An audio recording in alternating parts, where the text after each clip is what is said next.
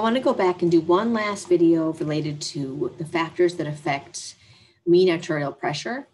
Mean arterial pressure is super important, right? Can't be too high or too low over time. And we're going to talk next week about all the factors in detail that can alter this. But I want to go back and give you a big picture for now. So remember, cardiac output is the volume that is put out from the heart in a minute, and that's used to talk about cardiovascular function.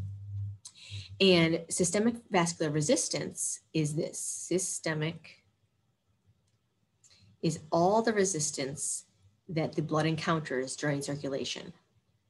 So it depends on the length of the tubes, what the tubes are, the constriction or dilation of the tubes, etc., viscosity of the blood. And then the relationship between these, I've already told you about, right? Mean arterial pressure equals cardiac output times the systemic vascular resistance. We are going to assume that the pressure here, pressure here equals 0. It almost always, this venous pressure here is going to be 0. That's why we can assume this.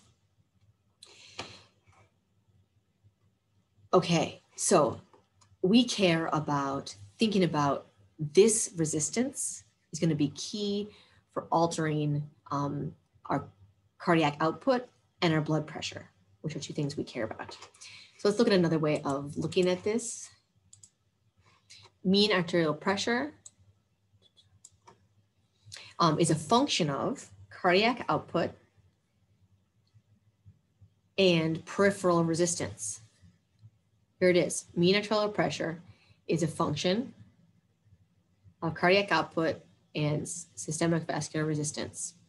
So as arterial volume increases, pressure increases. That's what's shown here by these like little lines here.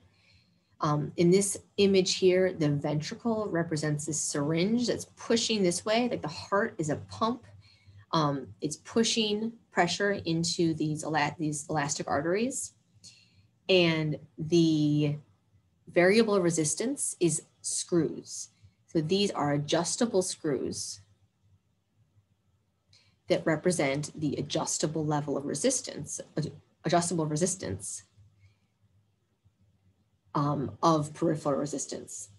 Then this is affected by both that input and that output, right? You can imagine if you decrease this resistance, pressure here is going to decrease. If you decrease cardiac output, you're also going to decrease mean arterial pressure. So this is one way of visualizing, right, the two factors that go into MAP. You also can here see how important that elastic arteries are. They're going to be able to expand and recoil and maintain blood pressure instead of just have that that pressure be lost. So here is a preview. Don't get scared. This is what we're doing next week. Oh, it's so fun. So here we're looking at, first of all, down here, this is the same thing I just showed you. Mean arterial pressure is a function of cardiac output and total peripheral resistance. As these two increase, so does this. This is increasing TPR or SVR, means decreasing the size of that adjustable screw. You also already know this, right? You know the relationship between heart rate, stroke volume, and cardiac output. You also already know this, right? We talked about these three factors that affect total peripheral resistance: diameter, viscosity, and blood vessel length. This one, and you can see it here, being the most important that can be regulated.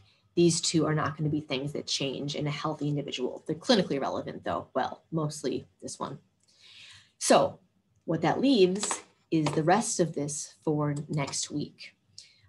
We are going to look at, well, actually, you already have this one done too, right? That one we did. We're going to look at hormones, ANP, other hormones. Where do we have cardio acceleratory? So medulla, which we've already talked about some, but this is going to be the main focus of next week, as well as, oh, I should have circled that too. We should have diameter blood vessels in here.